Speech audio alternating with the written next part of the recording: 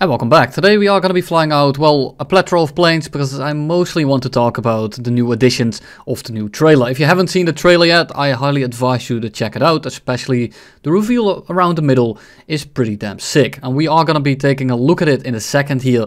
I don't want to go too in depth into it, I don't want to make it a reaction video, but I do want to tell you my thoughts on this because I know that a lot of you guys are going to be asking me this. And if I have to be honest, I really just can't be bothered to constantly reply to all these messages. So instead, I'll just make a video this time to kind of give you a reaction on what's there to come. If you haven't watched the thing yet and you don't want to be spoiled, check it out first. But I do want to talk about a few things here. And you might think, well, the Mirage 2000 has some pretty damn good missiles. And you would be right. But, well, let's take a look at the things that are about to get added to this game. And here we have it. The new trailer, and I'm gonna be skipping the story a little bit because I just don't care. Let's look at the first vehicle that they actually show off, and it's gonna be the Tornado. And the Tornado here was one of those planes when I was younger, when I was a child. I really liked this thing. The issue is in War Thunder, well, it might be a better airframe than something like the FGR because it has similar acceleration to the F-14 when it's clean. It has dummy fast top speed. And it has about the same maneuverability as something like an F4E, maybe a little bit better with the wings all the way out. But in essence, you are going to be a poorly turning F-14. And the real issue is here that you don't carry any radar missiles, at least not from what I have seen. And I only see it carry 2 AIM-9Ls throughout this entire video.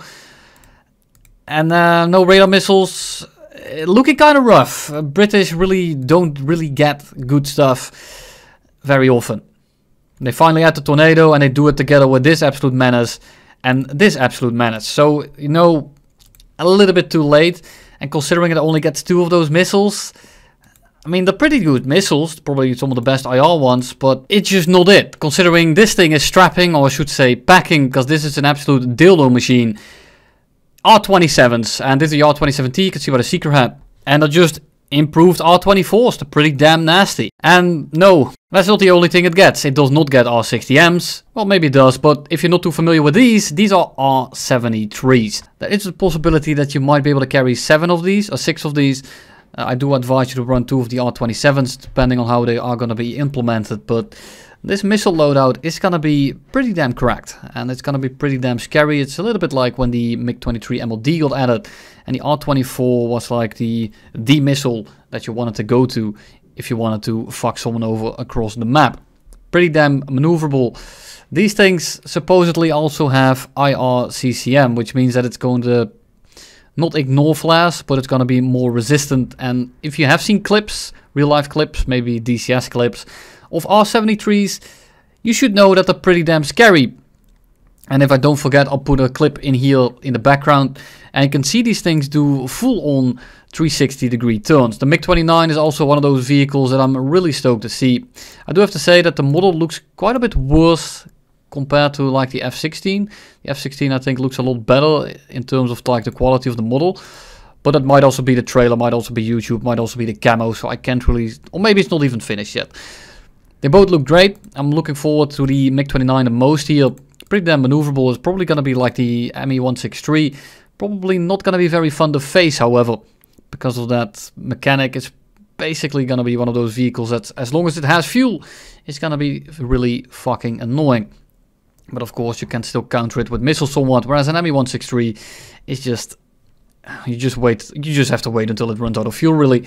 This thing might be a little bit more competitive. I'm really looking forward is a big word. The thing is with War Thunder top tier, to me, it's mostly already dead. It's really, like, it's already progressed into that stage where top tier, it's not really going to get better. So at this point, I'd rather just fly something that I actually really like. And this is one of those vehicles, the MiG-29. And of course, the MiG-29 has the ability to simply look at people and lock them up with the helmet mount. But we have to see if they actually do end up adding it. If it gets that together with the R73s and the R27s, we're going to have a pretty nasty combination on our hands.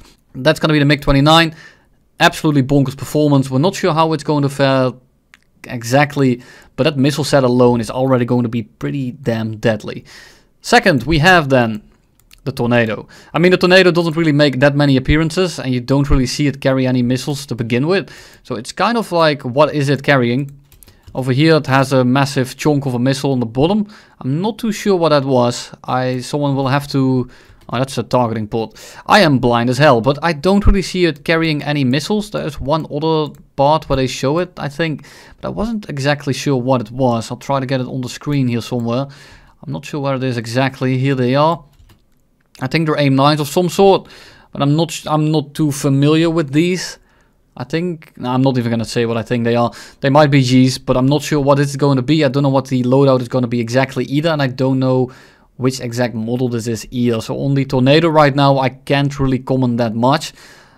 I just have a feeling that it's not really going to be competing with the likes of the MiG-29 as well as the F-16.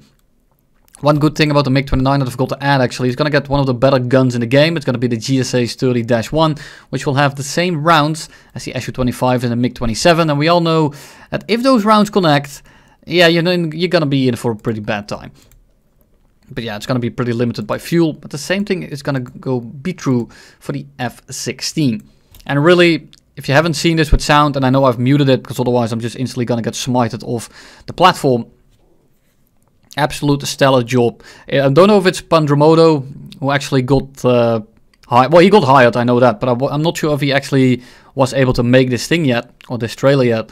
But there is a thing here that I want to show you. And it's when it's carrying an absolute fat loadout. Keep in mind, of course, that the F-16 will be multi-role, whereas the MiG-29 will mostly be air superiority, like an interceptor. So it won't have any ground, air-to-ground ordnance. Whereas this thing, well, it's going to carry Mavericks, guided bombs. And over here, it's carrying AIM-9Ls together with the AIM-9Js, I think. But if the screenshots are true that we saw before this, then we can say that it might be able to carry 6 AIM-9Ls, which is pretty good. Of course, the thrust weight of this thing is going to be absolutely ridiculous, but it will depend a little bit on how they model the maneuverability of it, because normally War Thunder takes a vehicle and it adds like a 1.5 multiplier to see, or to like increase the fidelity a little bit, maximum stress, and to make it a little bit more of a game, because otherwise if every plane pulls like 6 Gs max, well, it's going to be pretty... Every plane is going to fly like an F-104 basically, and I can understand why they don't want that. They wanted to make it more of a game, they want to make it more playful and not so much realism. The thing is, whether this thing is going to be limited by its fly-by-wire systems, where it's like a G limiter, or if it's going to be balanced on the structural limits, it's going to make a little bit of a difference. But either way, at the very worst, it's going to be an absolute cracked out of the ass Harrier with 6 AIM-9Ls. And this is going to be comparable to something like the J7E. And this thing will probably walk all over it. But it's going to be like a similar playstyle where you don't really have any radar missiles. At least not this version, I think. You do get a Vulcan. It's better at that. Better at acceleration. And this is going to be one of those vehicles that you just want to dogfight everything in. But it's the same thing with the MiG-29. So I'm looking forward to this dynamic between this thing and the MiG-29.